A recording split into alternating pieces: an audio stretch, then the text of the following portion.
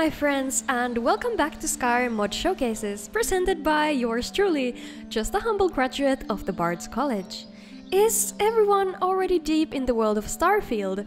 I haven't yet gotten the game myself, but I'm excited for those who get to play. Space shenanigans aside, today's theme is all about enhancing Skyrim's landscape with a hand-picked collection of brand new or hidden gem mods that make the province more interesting to travel in.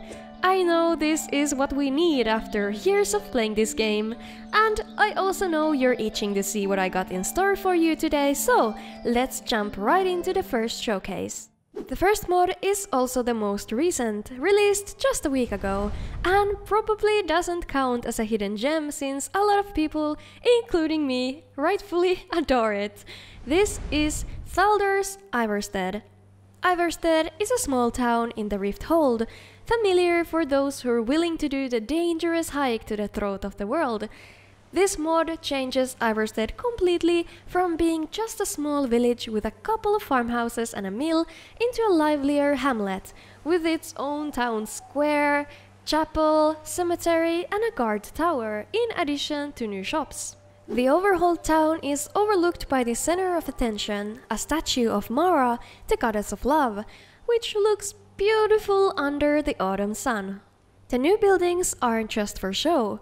They're inhabited by new NPCs living in Ivarstead, such as a baker, a general goods merchant, an orc blacksmith, a priest of Mara, and a grave digger, all with appropriate daily routines around the town. The new inhabitants aren't mute either. They're equipped with reused dialogue from the game, and the priest of the town has unique AI-generated voice lines, deepening his character. You might have already admired these renewed buildings. They're actually from the amazing cities of the north, and the mod also makes use of other assets for this project in a creative way. The existing interiors are recreated to match the new buildings and the atmosphere of the town. And the new buildings' interiors are clean. An honorable mention to the chapel and this particular house that belongs to the gravedigger. All this combined together, Ivarstead is completely reborn, a joy to visit and feel super cozy in addition to finally looking truly beautiful. Now, all we need to do here is to solve the mystery of the haunting of Shroudhearth Barrow. Next mod to enhance the landscape of Skyrim is definitely a true hidden gem. There are forts all across the province, used as military bases, or most often they're occupied by bandits or vampires. Seems like the Jarls really don't care about these buildings, as they're pretty much always overrun. So the mod in question changes the appearance of these forts. This is Natural Forts of Skyrim. This mod makes these military forts proper castle-like, with adding more exterior walls and new towers. The medieval fantasy aesthetic gets a huge buff with this mod installed, which is amazing if you're into that sort of stuff. I know I am, and not only the fantasy aspect of it, but of course the historical as well. Natural Forts of Skyrim greatly enhances the atmosphere, making these forts look absolutely beautiful, even when seen from far away, especially when it's foggy weather. So epic and so mystical. Works with a dark fantasy mod list perfectly as well, as you might imagine. All of the forts get enhanced by this mod, changing their look for the better. It's crazy how I have seen no one talk about this mod. It's been hidden from sight for too long. If you decide on getting this one, remember to download the LOD files and generate Dindalod if you want to avoid the pesky poppins. Let me know in the comments if you already knew of this mod, and if you didn't, let me know if I maybe succeeded in convincing you. Then let us continue on to the next mod, or maybe more like the next mod collection. Northern Scenery is a series of mods that aim to enhance the landscapes of Skyrim by overhauling the points of interest in the wilderness, such as the Nordic ruins. This mod draws inspiration from the concept art of Skyrim, as well as from the real world.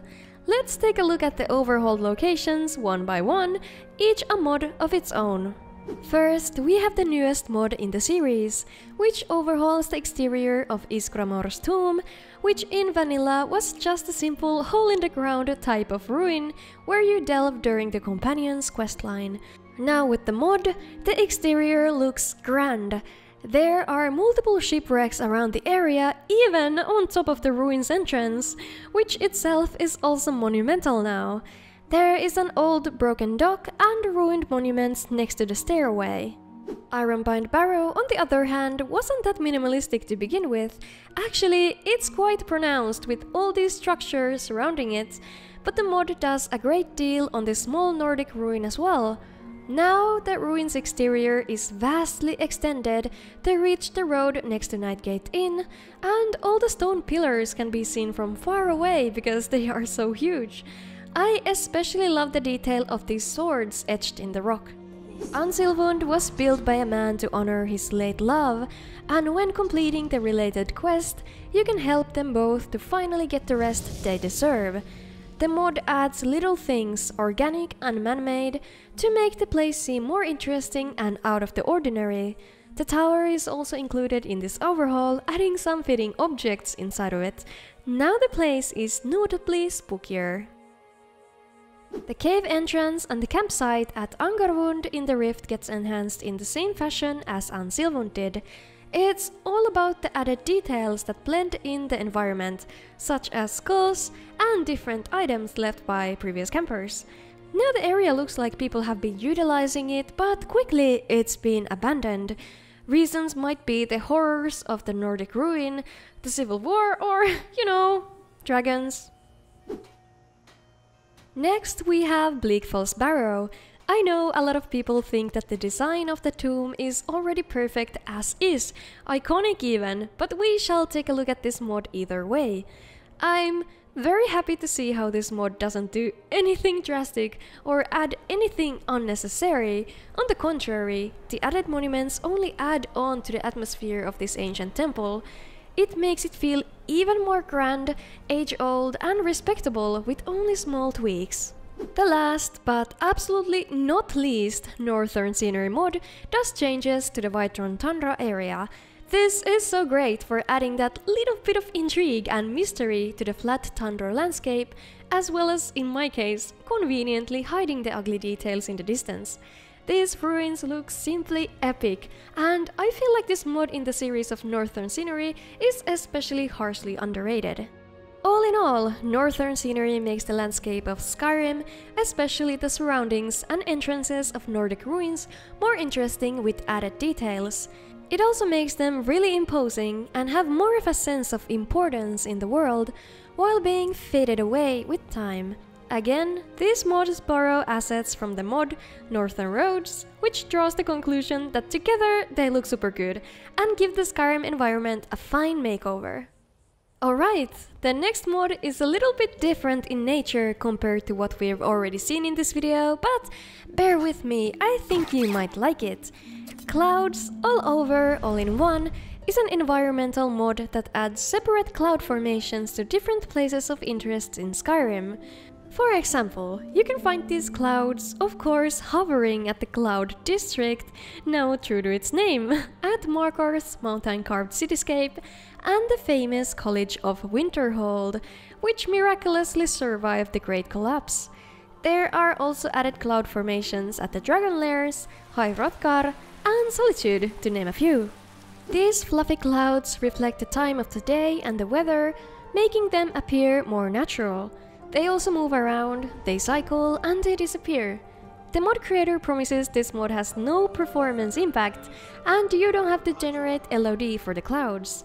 The mod is also compatible with any weather mods or mods that add fog or mist. Whether these cloud formations could or couldn't happen in the real world or in Skyrim no less, I personally don't care. They look simply awesome. Realism tossed aside, kind of magical and really just ethereal. Clouds all over is such a creative mod, and I highly recommend it if you want to add some fun flair around the key places of the province or take some awesome screenshots. The next mod on the list is absolutely criminally underrated, or somehow there is just an alternative that people use that I don't yet know about, or both. Quaint Borders does a clean and minimalist overhaul to Falkreath, Riften and Windhelm province borders to Hammerfell and Morrowind. The border with Hammerfell is the most minimalistic of the three overhauls, as is suggested that it's mostly left alone, uncared for by the Jarl of Falkreath. There are some added wolves roaming the area, which have reaped some havoc around the border and got these people and a horse killed.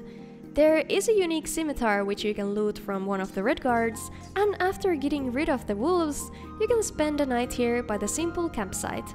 The northeastern border to Morrowind, on the other hand, was a site for a skirmish and then left abandoned, which can be observed from the surroundings.